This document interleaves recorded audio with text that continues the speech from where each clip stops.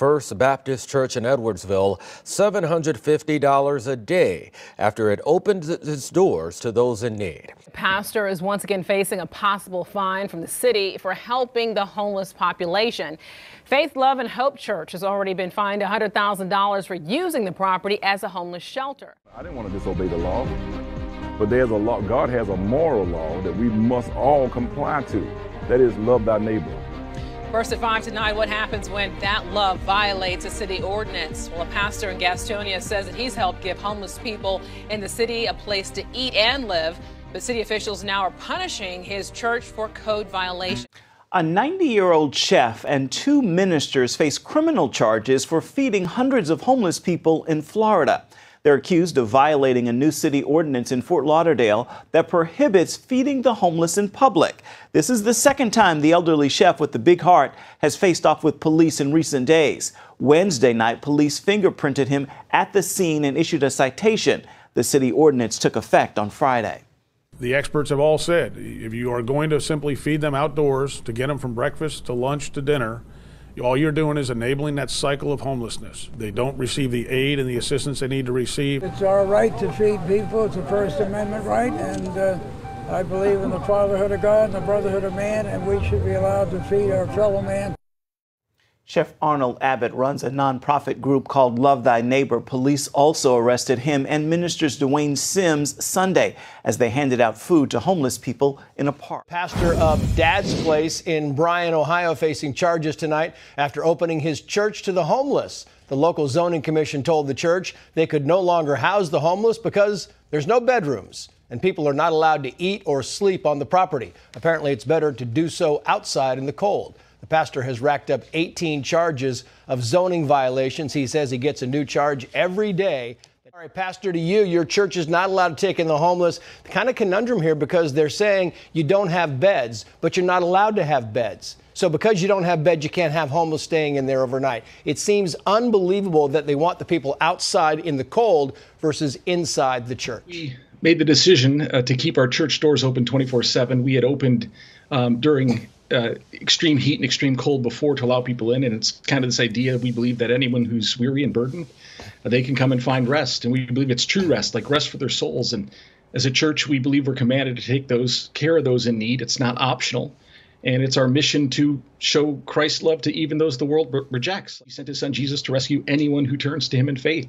We believe that. And in November, the city delivered a letter. They actually posted a sign outside the church kind of saying you have 10 days to get the people out and stop this ministry. And I just can't do that. I have to follow Christ. And the people who stay, they stay because they have nowhere else to go. I mean, that's, no one wants to stay in a church, but they have nowhere else to go. We're the church. We won't send them away. And so, unfortunately, the city doesn't agree, and they filed 18 criminal charges against me. And but I'm convinced, Trace, that the church is not just called to teach and preach, but to feed the hungry, welcome the stranger, visit the prisoner, clothe the naked, care for the widow and the orphan. That's what the Bible says. And it matters to me because I believe that everything we do for Jesus. That's what I believe. A pastor in the city of Bryan was arraigned this morning for housing the homeless in his church. Pastor Chris Avell, he pleaded not guilty on 18 counts. Those charges included zoning violations for running a church that sheltered the homeless. The law states residential use in first-floor buildings in a business district is banned. The pastor tells WTOL 11 he was just doing his God-given duty. This is what the Word of God teaches, is to take care of the widow and orphan. And we have widows in our church, and we've had people who, they may not be kids under the law, but they're orphans. And this is how I worship my God, and I just want to be able to worship my God. You better even make your life to the Lord Jesus Christ. What are you doing here? I am preaching. You are preaching. I'm going to require you to go away. You can never. Okay, then I will arrest you for a breach of peace. Plain and simple. What breach of peace? It's what you're doing at the moment. You're causing problems, you're disturbing people's days, and you're breaching their peace. Okay, so for that to be dealt with, if you won't go away voluntarily, we will have to arrest you. I will not go away because I need to tell them the truth. Because Jesus is the only way the truth. Jesus is the only way, the truth, and the life. I appreciate and that. Nobody, but nobody wants to listen to that. They want you to go away. Oh, you don't want to listen to that. You will listen when you are dead. You will listen when you are dead. You will listen. Take me. No. Don't take my Bible away. Don't take my Bible away. Don't take my Bible. Gave you the simple option. Don't take my Bible away.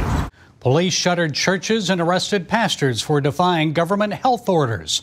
Well, now opponents of a proposed law known as Bill C-367 contend the legislation would deprive Canadians of their right to religious freedom. Proponents of C-367 contend it is a response to anti-Semitism, while Christians say essentially those who share biblical views of sexuality or other matters publicly could face arrest for hate crimes. It's a monstrous step back for religious freedom. It's a dismantling of religious freedom in Canada. Free speech and religious freedom under fire again in Canada. This time it's not pastors getting arrested over COVID-19 restrictions, but a 16-year-old high school student. Josh Alexander shared his thoughts about transgender ideology at St. Joseph's Catholic High School in Renfrew, Ontario. Officials suspended him from class for the rest of the school year, and when he showed up to class for the second semester, he was promptly arrested by 2 police officers.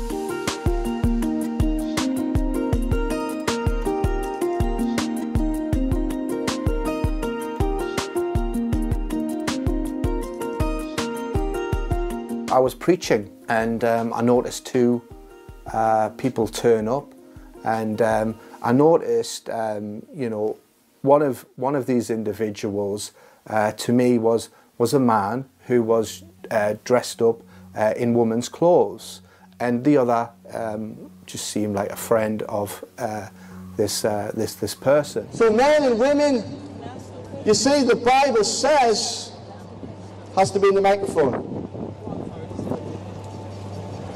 I've got to hold it. Does God accept the LGBT community? Just a general question. No, God hates sin. When people ask questions, as they do, I refer to people as a lady or a gentleman. If a man comes up and asks a question, and for one reason I don't manage to get his name, I'll say this gentleman's asked a question. Same with a lady. In this situation, when the question was asked, he turned his back on me and walked away.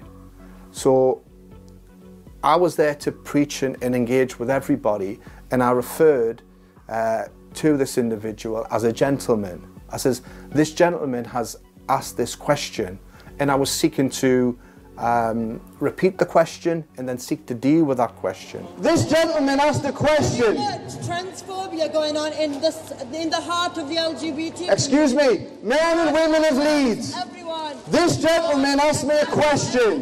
He asked the question. He said, does God accept? I am a woman, darling. The friend said, this is a woman. And I responded by saying, no, this is a man. You know, the evidence of my own eyes told me that this person was actually a male, a man who was dressed as a woman and behaving as a woman. You're aware she's a woman? You're aware she's a woman? Can you get that right? No, I'm fully aware that this is a man. So that goes back and forth, and then others began to say, she is just as much as a woman as I am, they were saying. And for me, as a Christian, my belief is that God made 2 sexes, male and female. That's my religious belief, that's my scientific belief, that's my philosophical belief. I've always believed that, in fact. What I'm doing today is legal. I have free speech, freedom of expression.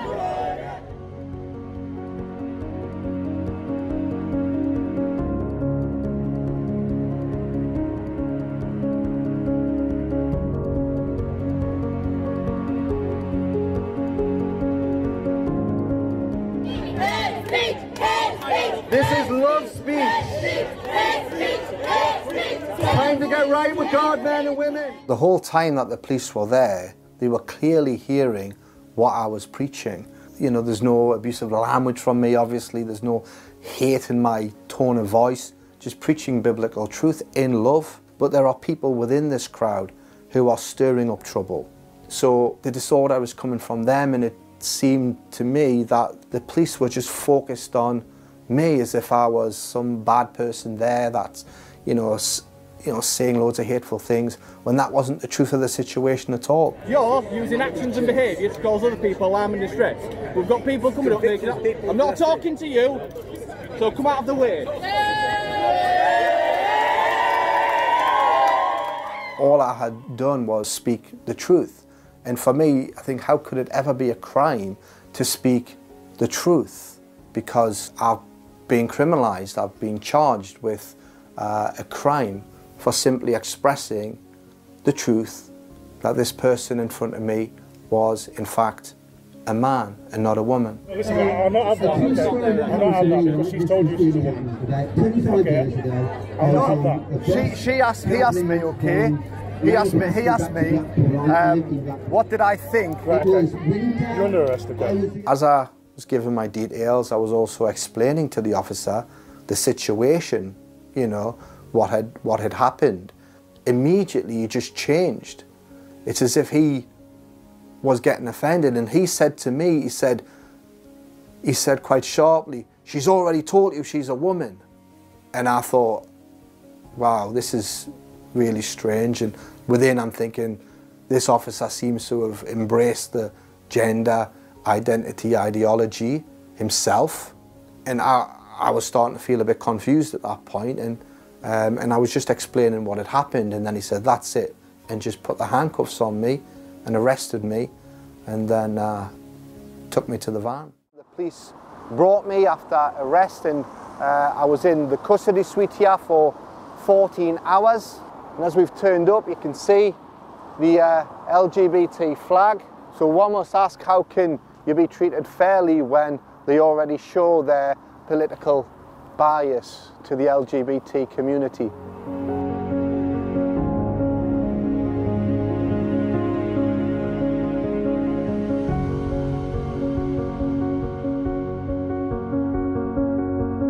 Yeah, it's completely unreasonable that I would be arrested, charged, and even prosecuted, for speaking the truth, that this man is a man, while at the same time you have people in the crowd who are threatening, throwing things at me, swearing at me, even stealing my amplifier in front of the police, and the police have done nothing about it.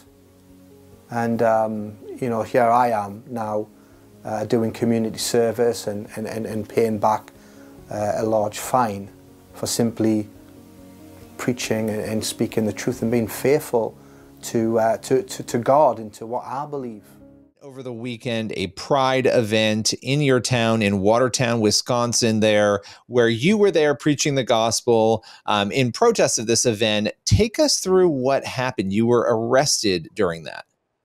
Yeah, so we came there, as you said, we're there to preach the gospel, have a public witness against the drag queen story hour that was going on, which actually more and more recently, over the last year and a half or so, 2 years, these drag queen story hours are less story hours and more drag queen dance hours.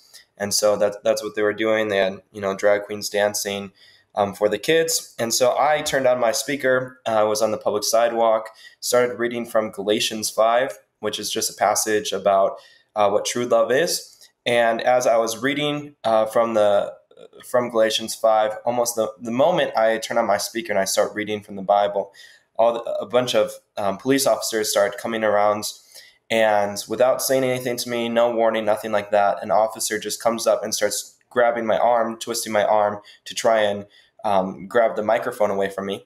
And then a few moments later, an officer behind me grabs my other arm, and they handcuff me and they take me away.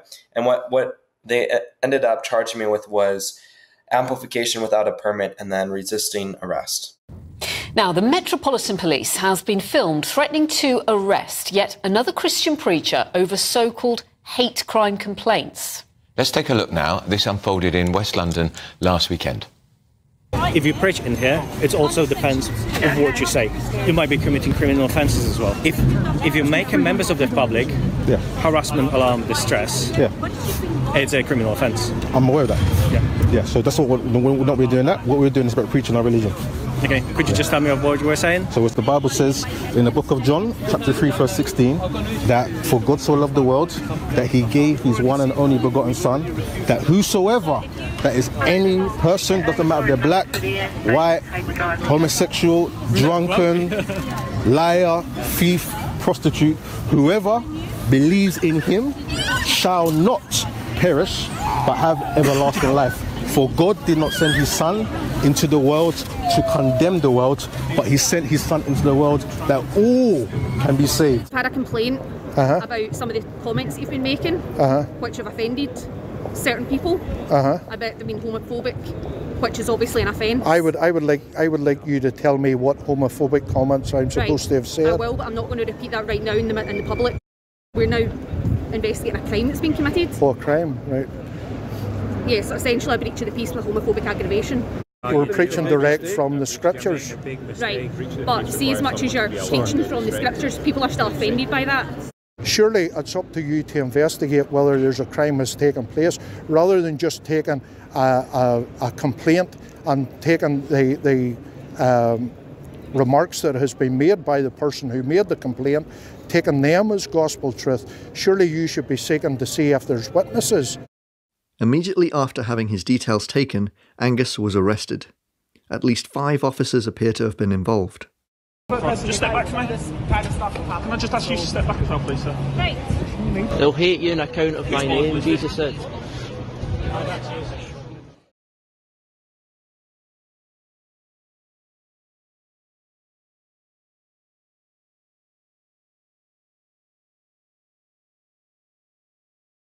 Churches burned in Canada, street preachers arrested for spreading hate speech in England, and people attacked for holding worship services at a park in Portland, Oregon. Christians in the West are now experiencing just a small taste of what their brothers and sisters living in restricted countries have experienced for years. And guess what? It's likely to get worse.